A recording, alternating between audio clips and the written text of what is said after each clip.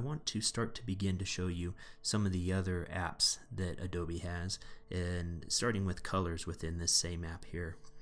I want to, colors came from the previous web app, Adobe Colors CC. They've combined it in here, and I'm really happy they did, because here from one spot I can start using the same image in a number of different ways for different assets that I can use later on in my workflow.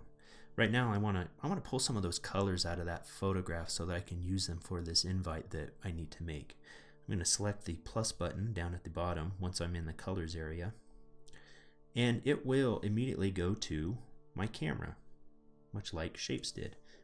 But I want to go back to my camera roll by selecting the image in the upper right hand corner, and I'm going to select that flower again.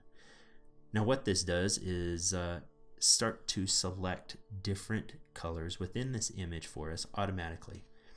Now I can then from here start changing by holding and dragging, and wherever my finger is you can see that targeting going on. You can also see the color changing for that one particular swatch up there. If I want to change maybe some different tone palettes, see the happy little face over there? What a great little icon. We select that here and it'll give us some different things. It automatically always starts with colorful, and that's what we had at the beginning. But let's try some of these other ones just to see how the colors change. This is bright, muted, pulling some of those darks in the back, and a little bit of the green here. Deep. You gotta say it like that. Dark. Very good. Out of these, I do like the colorful the most. I do want to change some of the yellows look a little too close there, and I would like to have a green. So the one yellow that I'm not as excited about is this guy, and I'm going to drag him down, and I'd like to get a nice dark green, maybe something for some text later on. We'll see. So from here I'll select the shutter button, and that creates the color theme, very similar to the shapes, in where we can decide what do we want to call this, and I'm going to call it Flower Color Theme 1. It's going to go in my flower library. And sharing here, this is something that's really cool, and I'm not going to go into the details, but I'll just show it to you real quick. To make discoverable, if I select the off button there, I can either make this private so that only myself have these color palettes, or I can publish it on color.adobe.com. And this is pretty cool. I'm going to go ahead and do that, and we'll go back. Now maybe if I'm looking at this here and that orange up on the top, I'm not enjoying too much, I can save that later, and I'll show you that. So I'm going to save this color theme, and there you go. This is the library for the colors. This is also being saved as an asset. It's syncing to the Creative Cloud library flower. You can do the same with the brushes and the looks, but I'm not going to go into that right at this time. Okay, so we've created a color palette here from that image, the same image that I've created a shape. Now if we select it within the library here, you'll see something very similar to the shapes, that we can see the preview of the palettes. I can go move to info here, find out the name, where it's located, but here is the cool part. I can copy the link when I'm sharing it through color.adobe.com. It'll automatically copy that link to my clipboard, and if I go into Safari, paste and go,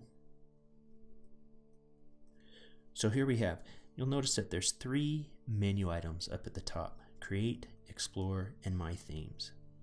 Now I'm not signed in here, but if I go to My Themes, it'll ask me to go ahead and sign in. So let me go ahead and sign in real quick. So now we go into My Themes. We can see all of my different libraries that I have and my different color themes. I'm going down here to the very end here, color themes. From here, selecting it, I can either delete the swatch or the palette, or I can edit a copy of this. I can do this also from my themes as well. And this is what I really like, is that I can quickly change this orange here, I really wanted something a little darker. And I can use my slider tools here down below. And you can see how it adjusts up here in the color wheel. I can also adjust it that way as well too. Not so much. There we go. I want something a little bit, just a little bit darker. The rest of these are looking pretty good, and I can go ahead and save it. Now this will save as a copy, or save the changes to this original theme, which I'll go ahead and do. Cool. So I just wanted to show you that there. The other thing you can do is if you go to Explore, you can start to see what are other color palettes that are going on. And this might be a good way, if you're just trying to explore a little bit, to immediately start using that within your own designs.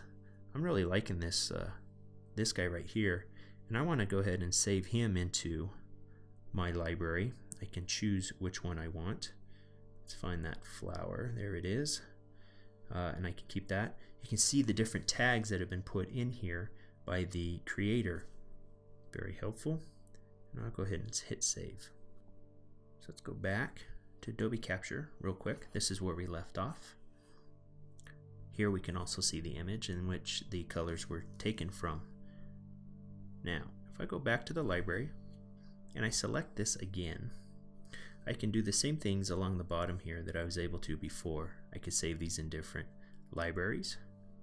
I can share these color themes different ways there, or I can delete it as well. I can always go back and edit it from here. Very similar to what we saw on color.adobe.com. And I'm not going to really mess with anything here, but you can see you basically can start messing with it very similar to the way we had before. You can look at the image.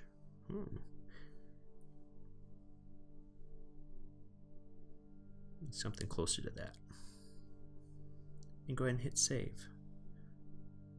Go back to the library, and there we go. We have all our different colors included now, including the new one that I just edited. Alright, so what do we do with all this? Well, I have this invite that Bonnie needs. I originally had taken my shape and sent it to her. I can from here have this flower library and everything that I'm creating, including the colors, the shapes. I could do brushes and different looks there. By selecting the three dots, the menu in the upper right hand corner, I can from here invite others to collaborate. And what this does is it opens up their Adobe Creative Library, and it will sync with their own desktop and mobile devices and allow them to be able to get these assets. So all you do is you type in the address that you want. You can do a custom message if you would like, and select invite. Okay, so that's the color tool within Adobe Capture.